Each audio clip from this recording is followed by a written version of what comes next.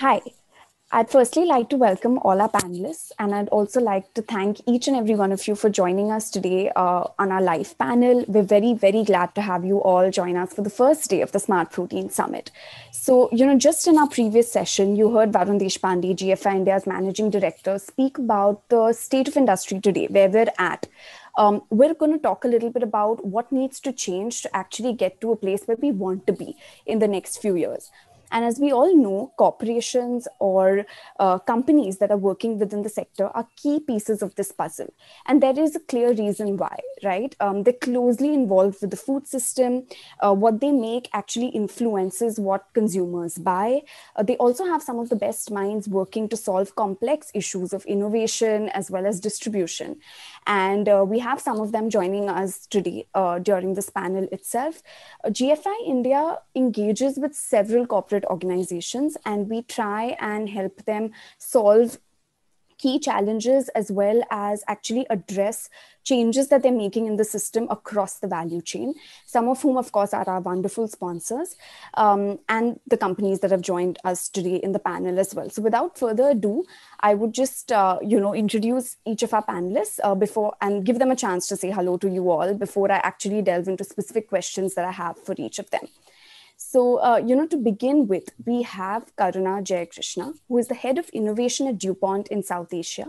She leads an integrated team of application specialists and technologists who are focused on creating novel applications of DuPont ingredient technologies and solutions for both consumer packaged goods and for their food service customer base. She has more than 15 years of experience and has published multiple technical articles in leading journals on plant-based foods as well as protein nutrition. Hi, Karuna. Welcome to the panel. Hi, Dhruvi. It's nice to be here today. Next up, we have Natasha Teseski. She is a process technologist at Wenger Manufacturing with a background in chemistry as well as chemical engineering.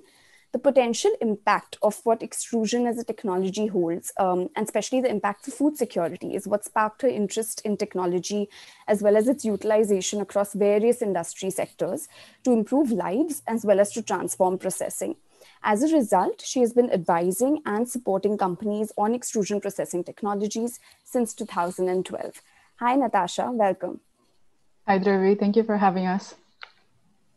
Next up, we have Siddharth Mangaram. He is the interim country general manager India for the fascinating company Live Kindly Co., which is a unique collective of founders, entrepreneurs, and investors who are advancing the smart protein industry.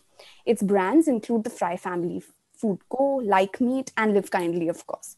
Siddharth brings with him 20 plus years of experience across startups, technology, management consulting, and FMCG, from leading firms like Coca-Cola, McKinsey & Co., as well as Microsoft.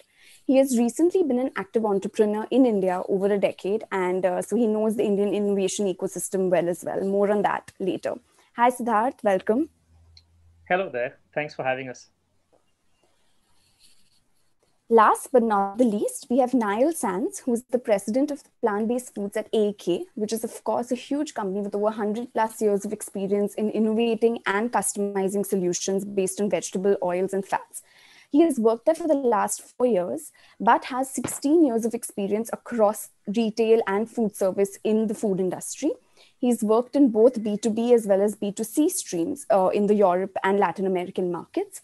And from his current base in Ireland, Niall is leading AAK's pioneering work and their AquaPlanet portfolio of fats for plant-based foods.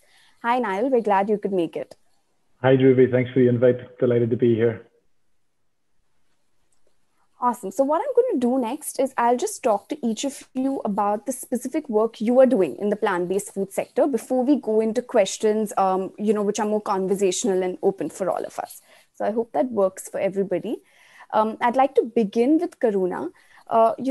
DuPont, of course, as we all know, is a key player in the global ingredients landscape. And you've recently launched the Planet line of ingredients in India, which is to help food formulators actually make some great tasting plant-based products. So could you tell us a little bit more about the work you're doing to help companies make a splash in the space? Sure. Thanks, Dhruvi. Thanks for the question. And again, it's a pleasure to be here today on this panel talking on smart proteins. I have been personally working in this plant protein space for more than a decade now. And DuPont as an organization has several decades of experience in this plant protein space. And we have been very committed to this sector. And recently at DuPont, we launched Danesco Planet, which is a comprehensive range of ingredients for plant-based foods. It includes functional ingredients like proteins, like the sucrosoy protein. We have pea protein, a lot of textured proteins which mimic meat-like texture, and a whole range of hydrocolloids, emulsifiers, enzymes, veggie cultures, all of these ingredients which are very relevant to make products in this vegetable-based products. And along with this, what I would like to highlight here is through Planet, what we are bringing to our customers is more than ingredients. It is our application expertise. It is our technical know-how. It is our market insights, the sensory expertise, and essentially the whole approach we have towards this market space. And we work very closely with our customers, right from conceptualization till commercialization.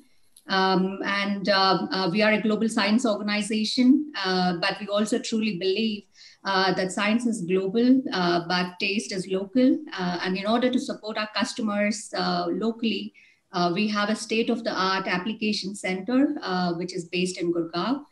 So here we have pilot scale facilities through which we can work along with our customers to reduce their time for product development, tackle the scale-up issues.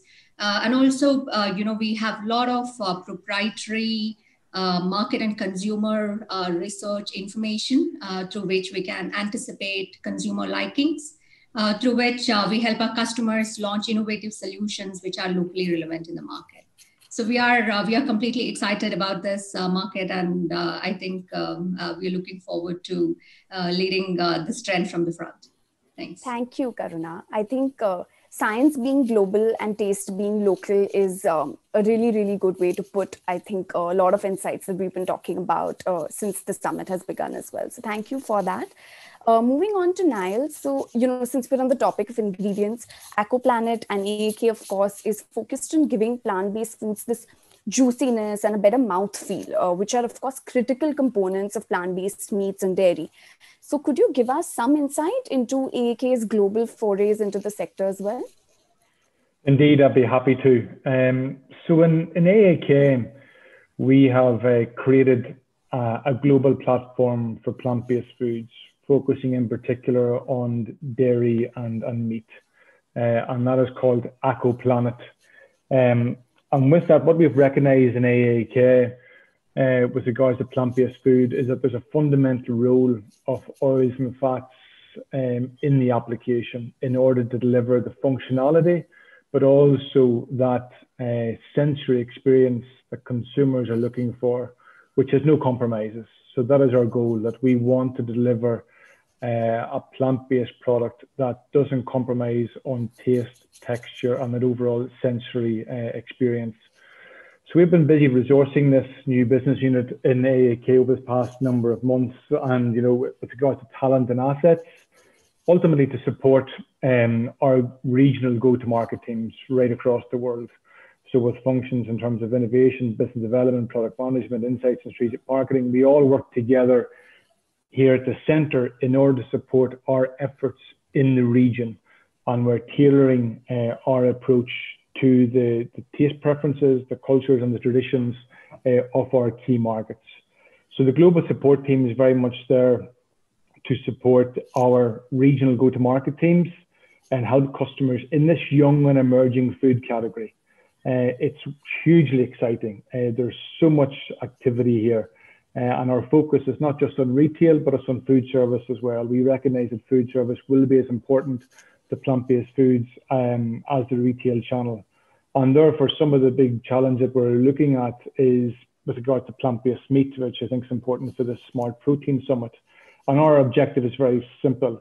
We want it to look like meat, we want it to cook like meat, and we want it to taste like meat.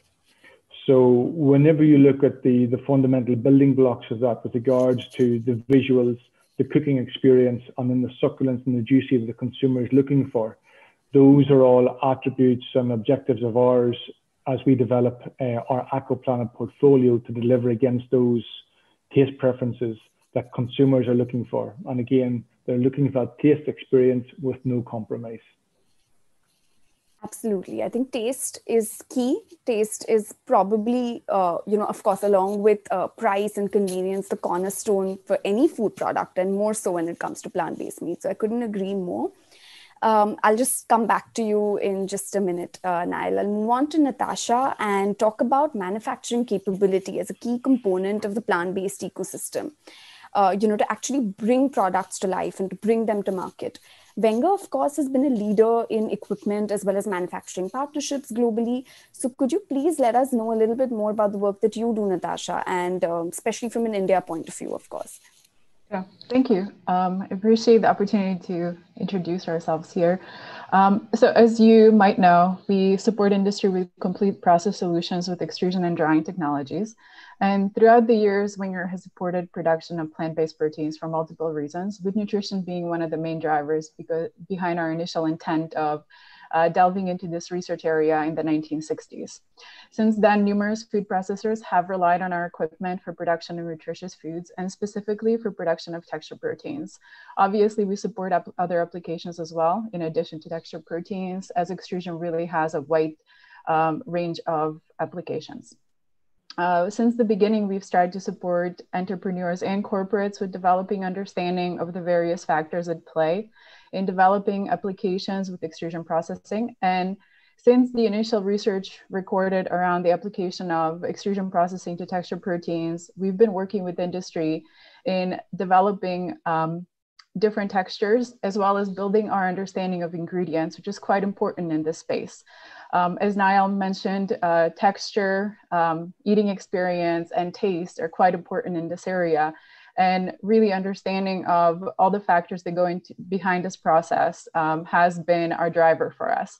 And we've been working in this space, as I said, since the 1960s. So we have over 6 years of both process and service knowledge, in addition to our equipment understanding and knowledge. We established a technical center in 1965 in our headquarters.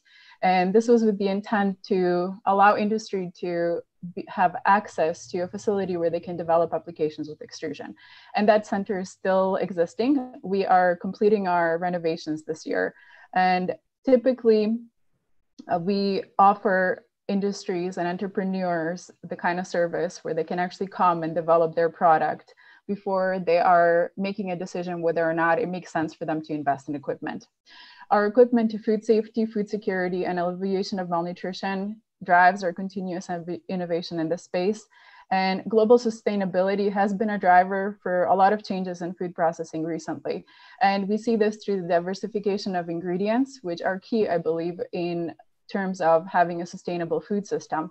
And through educating and sharing our knowledge and understanding of ingredients, technology, and process, we strive to support industry and entrepreneurs. And with that, we also support research institutions and universities with process and equipment understanding, as well as supporting technical workshops where people can come and learn about the technology.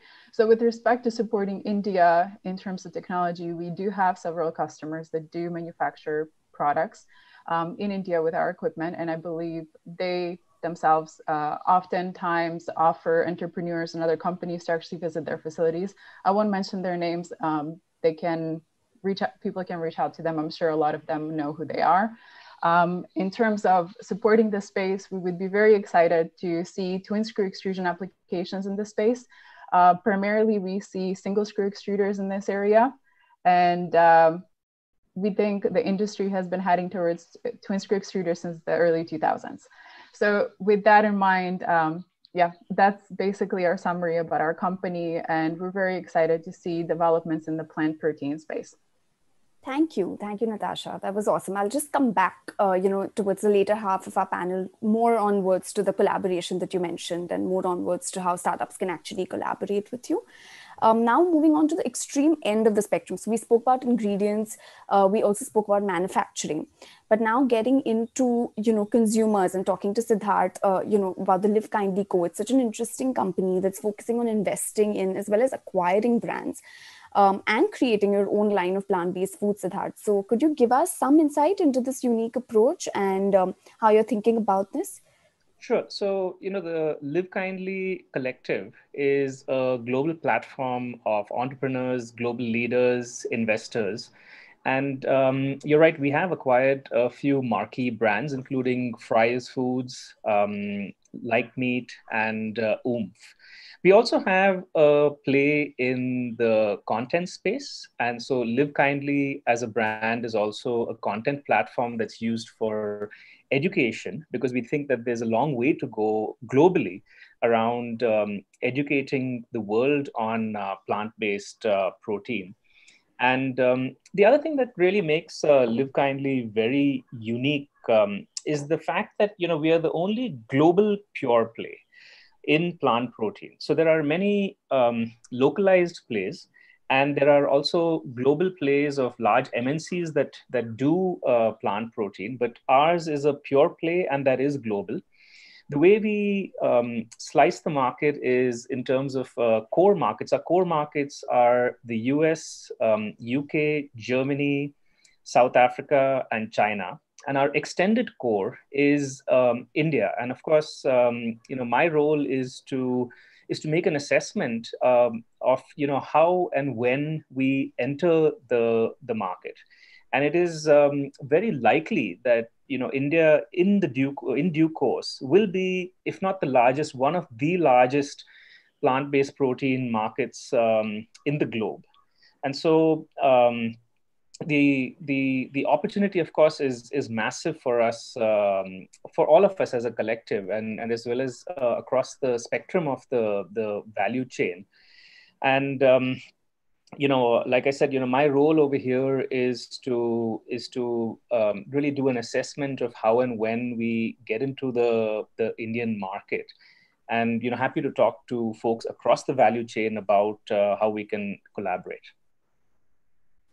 Thank you, Siddharth. That was indeed a very unique perspective. And I love the way you guys are thinking about also educating consumers at the same time through your media portal.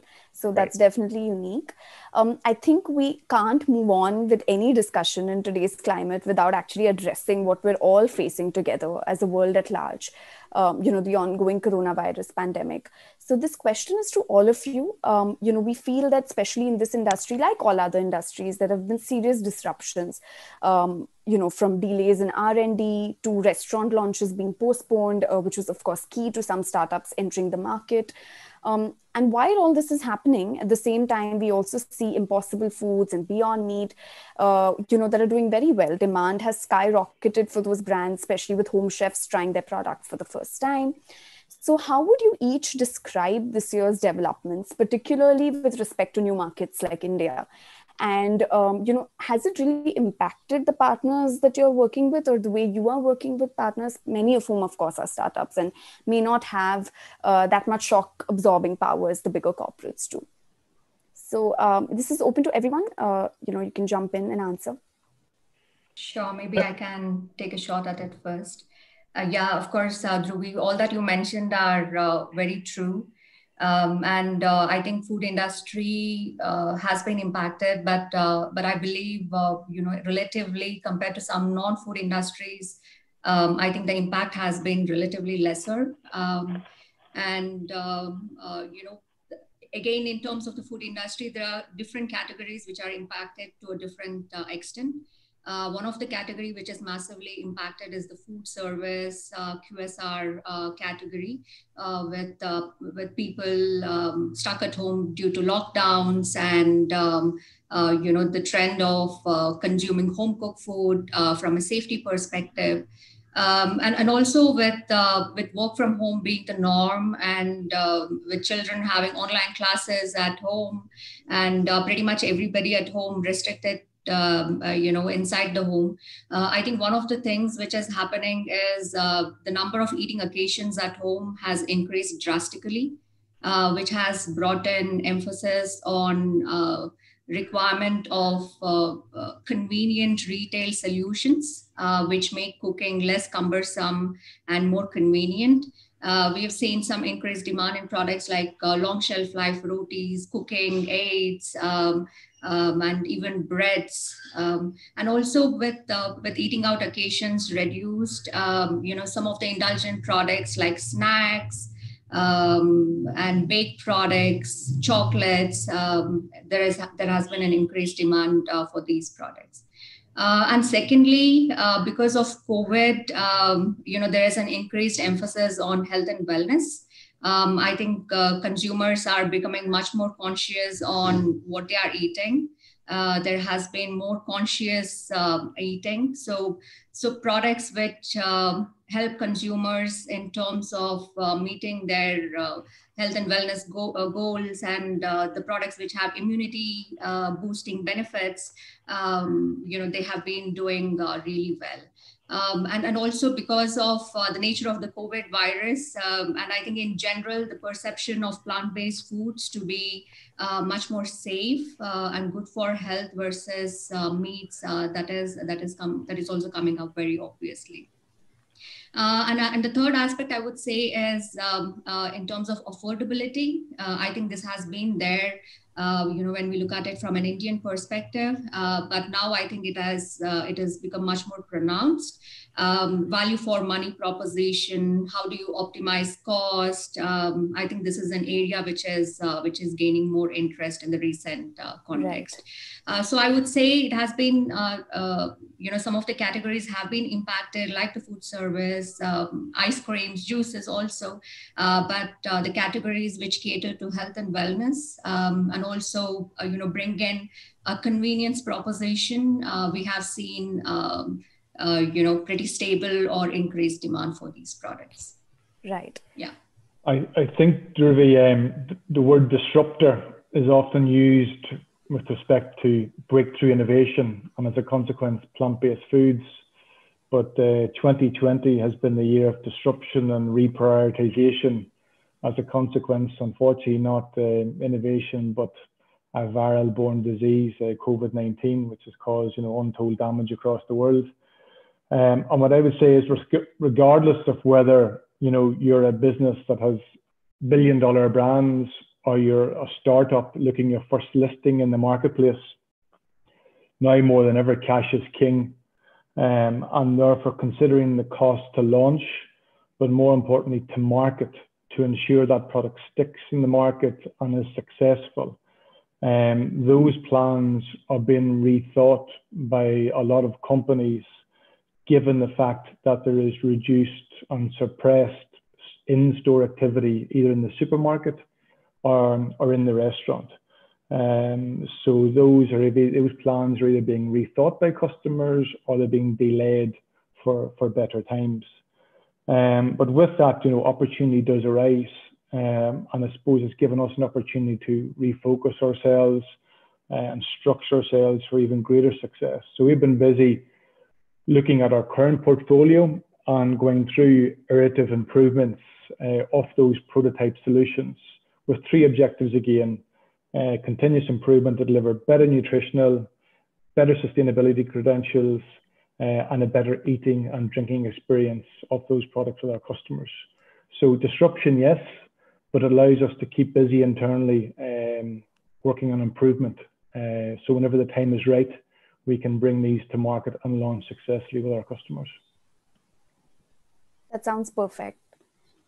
Anyone else would like to comment on this before we begin into the next question? Yeah, I'll go next, and I agree with what Karuna and Anil have said. What we're seeing is, of course, an acceleration, perhaps, of what was already underway, and our industry, and when I say our industry, I mean the entire plant protein ecosystem is not unique in this. We're seeing it across financial services, we're seeing it across retail. And in India, I think in particular, we're going to be seeing, a leapfrogging from the unorganized sector to a lot of people moving directly online for their purchases, skipping the modern trade channel completely, right? So I think that transition is something that'll be very interesting to watch. And building on what Karuna said about health and the concerns around, zoonotic diseases. This is the third pandemic that we're having in the last 20 years, right? So there's, we've dealt with SARS, we've dealt with H1N1, both of which were from animals. And then we've had not pandemics, but certainly serious diseases like Ebola, MERS, that have also come from animals. And of course, there's a whole set of reasons for that. So I think that is something that we also will be seeing accelerating globally as well as within the country. How it plays out, I think, is going to be very interesting. And what I think we are seeing is definitely an acceleration. And we're still in the middle of this pandemic, right? And especially in India, it's still, the numbers are not very encouraging.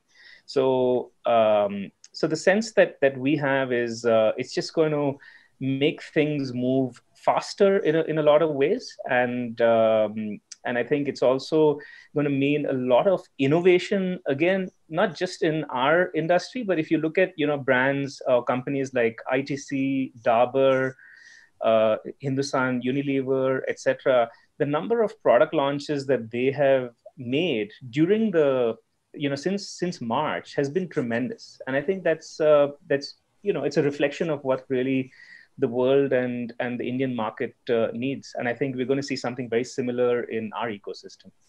Absolutely. I agree. So, looking at the panel in general, we have diverse representation, right? Each of your companies is doing something completely different from the others. We have ingredients, we have specialty oils and fats, manufacturing, as well as Live Kindly with this unique holding style, hybrid PE approach. So it's clear that this is a very collaborative sector, and we'll have to face any challenge that we're facing, be it the coronavirus pandemic or any innovation that comes as a result of that together. So keeping that in mind, would each of you like to highlight clear opportunity areas as well as clear challenges that you see in working together as a holistic ecosystem? And I'd like to begin with Natasha. So in terms of what challenges are we seeing in the system, it really is regionally dependent. Primarily when it comes to India, since this is our focus of our talk today, the key things that I would say I probably see is technology. Not that technology isn't available. Extrusion processing technologies as well as other technologies for handling texture proteins are available, and they're scalable and commercially feasible, as is proven by a lot of companies that already possess this technology. However, the bottleneck with respect to this area, it really is something that was highlighted by the Just group as well, and that is the final product creation and the distribution of products, the cold chain system, as well as diversification of ingredients and utilization of these ingredients that can be used to texturize proteins. So in terms of what we see as potential areas for growth and development, these are the ones that we see as potential bottlenecks for the market in India. And some of the products that are really performing well in more developed markets, such as Northern America and Europe, might have some challenges to deal with, especially since those products oftentimes require a cold chain system. And there has to be a different approach to potentially distributing some of these products or preserving them. Because once you start going into the high moisture meat analogs, which are the newer products in this category, we start to really look at proper handling and food safety being a concern. Karuna comes from DuPont, and they provide texture proteins, as far as I understand. And those products are really great in terms of being able to handle in terms of the dry texture proteins, because they are shelf stable, and they provide a lot of opportunity for diversity in textures. And their utilization into finished products definitely allows for opportunities to bypass some of these challenges of the cold chain system. That's from our perspective. Right, thank you. Niall, would you like to comment, especially looking at a global brand and a local market like India? So how would you approach this? Indeed, I think the single biggest opportunity that I see, and it's regardless if you're based in Mumbai or San Francisco, is the need to forge effective collaboration throughout the supply chain. This is a new and emerging area, a lot of it underpinned by technology and breakthroughs in food science and food technology, with the ultimate quest of developing great tasting plant-based products, as I said earlier, with no compromises. So this effective blend of various stakeholders, be it ourselves, equipment manufacturers, other peer ingredient companies, along with brand owners, that makes for a very potent mix. And I also think that whenever you look at it through the lens of plant-based meat, which is very savory led, once you bring that science and technology and then add in the culinary chef and the culinary arts and those skills, well, then you're starting to pull together a very interesting way of working to bring innovation to the marketplace. So I think the forging of those partnerships with like-minded organizations with the ultimate goal of doing what's right for the consumer, I think is the single biggest opportunity, be it, as I said, in Mumbai, Europe, or the US. Yeah, we couldn't agree more. I think collaboration is the way forward, especially for such a new industry and in India in specific as well. So, Karuna, as someone who's, you're constantly basically thinking about the most cutting edge solutions for satisfying consumer demand. So what are some of the key aspects when it comes to product development that you need to keep in mind when you're looking at specifically the Indian market and the Indian taste? Sure. Thanks, Dhruvi. Yes, specifically from an innovation perspective, it has been an exciting time for us from past couple of years, where we have been looking at developing locally relevant solutions, concepts, ideas, in this meat alternative and plant-based food space. And we are also very closely tuned in to some of the regional and global developments. And we do leverage a lot of technical learnings from our global colleagues. But there are many things which we need to keep into consideration from a local Indian perspective. Of course, first and foremost, I think it's important to understand the regulations and really understand the boundaries under which you can develop the products. And from a consumer insight, if I have to give an example, we ran a consumer research on ready-to-drink beverages, where we clearly understood that Indian consumers prefer beverages which are thicker and have richer mouthfeel. And globally, if you look at this plant-based beverages, they have very thin texture.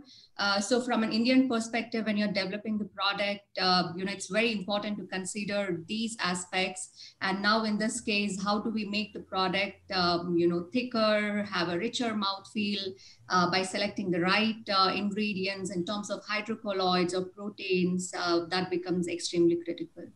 And also in terms of, Natasha and, the other panelists also talked about distribution. We have very extreme temperature conditions in India. So when you are designing the product, it's important to design it in such a way that it's able to withstand the extreme temperature conditions. And also from an end consumer perspective, if I have to continue on this plant-based beverage example, if we look at a dairy milk, the way we consume is we tend to boil it for 5 to 10 minutes, mix it with coffee, tea. When you're developing products here for Indian consumers, it's very important to understand, how this product is going to be consumed by the end consumer, whether it's going to be taken directly from the carton, Tetra Pak carton, or it's going to be boiled to make, different beverages. Exactly. There's so much to consider, right, when it comes to India, especially with like different kinds of cooking techniques. So that's great. Thank you. Actually, I'd like to open a question for all of you now before I jump into the audience-seeded Q&A, because I think we'll be running out of time soon.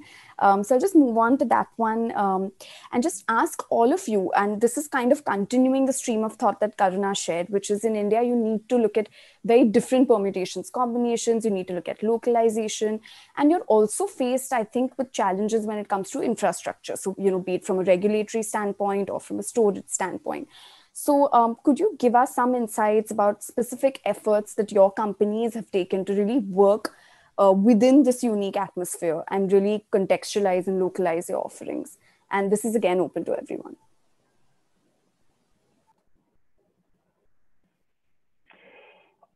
From an AAK perspective, whilst we are a global ingredients company, the one thing that we have and which we exhibit day to day is that we have empowered and decentralized business model with local management teams.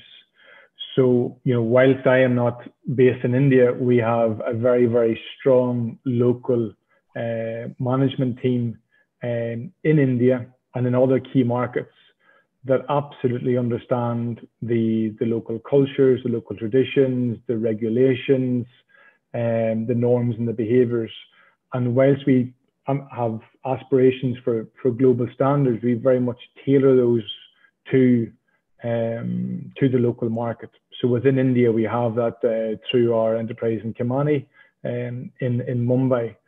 So we're able to tailor our proposition very much to the local market.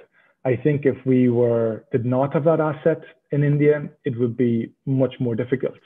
But the fact that we have boots on the ground ensures that we're very much in sync with what's going on, and I think that's part of our success with AAK Kimani. Thank you. Sure, Dhruvi. From a DuPont perspective, I think one of the areas we are focusing is, how do we make this products, move from try it once to becoming a regular part of the diet. So currently, if you look at it, there are fewer options in terms of the product categories. We typically see some westernized concepts like the burger patties or the pizza toppings. But I think going forward, if this flexitarian trend and plant-based trend has to get a wider market base, I think it's important to make it relevant in wider product formats. Localize it in terms of Indian taste and texture preference. How do you make it relevant in a biryani, or how do you make it relevant in a butter chicken kind of product? And at the same time, getting the taste and texture and the cost aspect is also something which is very critical. And in terms of working towards this, in the beginning also I mentioned about our application center. This is something, we work on a pretty much regular basis on new concepts, new ideas, which are, most of them are ready to take to market as such. And also it is also about speed to market. So that is what we bring to our customers, that we reduce the development times, be it meat alternative or plant-based beverages, and help them get into the market sooner than later. Sure. So I think we have time for just one audience question, and I'd like to open Slido and move on to the audience poll for that before we have to end today's panel. So I think I know, from going through these while the panel was on as well, one that would be very, very pertinent to our entire audience as well. So I'd like to ask each of you, how are you really seeking to collaborate with entrepreneurs and other corporations in India? So any specific collaborations or partnerships you have in mind that you'd like to talk about, especially with startups, I think, and on corporates in the sector in India? Sure. I'll go first on that. As I've mentioned, Live Kindly is a platform, a global platform for entrepreneurs and global leaders to address this opportunity of plant-based protein. And so, we are constantly in touch with players across the entire value chain, whether they're entrepreneurs, whether it's folks who are, my co-panelists across different aspects of the value chain. And, my contact details are available. So, I'm going to put my money where my mouth is. So if any of you have something that could be of interest to the Live Kindly collective, please reach out to me through the duration of this conference, ping me on LinkedIn, and I'll be happy to connect with each one of you to discuss how we can work together. That Yep, from an AAK perspective, Adrian, I'd have to say that from my perspective, the Good Food Institute India has been a fantastic enabler to allow AAK to meet and engage with companies of all size right across India.